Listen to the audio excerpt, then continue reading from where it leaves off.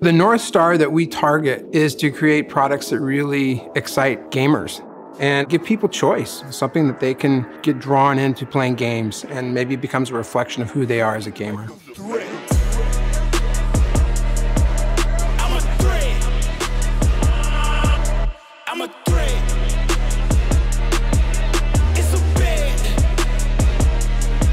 Hi, I'm Carl Ledbetter. I'm Partner Director of Design for Xbox Devices. I work with the design team that designs products like this.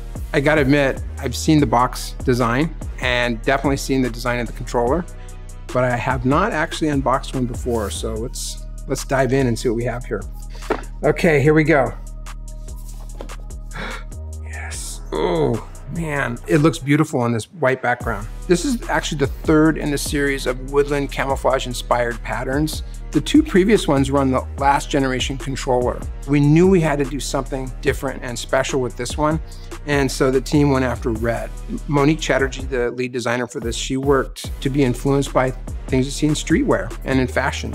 And it really brings kind of a fresh perspective to what camouflage is. And of course, it's a little bit smaller. It's designed to fit more hands and be equally as comfortable to more people. It has a new D-pad design, basically influenced from the Elite controller, so it gives you more precise control, whether you're doing sweeps or more cardinal directions. It also has a share button on it, which really enables people to instantly capture screenshots and game clips, and it just makes it super easy. It has not only the standard textured triggers, but we've put the additional texture on the bumpers. And so this gives you a more continuous tactile experience across these controls. And of course, it has the texture on the bottom grips. It has the USB-C port on the front. It gives you easy and convenient plug and play, and you can access it when you want to have the rechargeable battery kit. The team has been working on what we call PCR resin, post-consumer recycled resin, when we make our products. So we're using recycled materials to make this controller. And that's pretty exciting.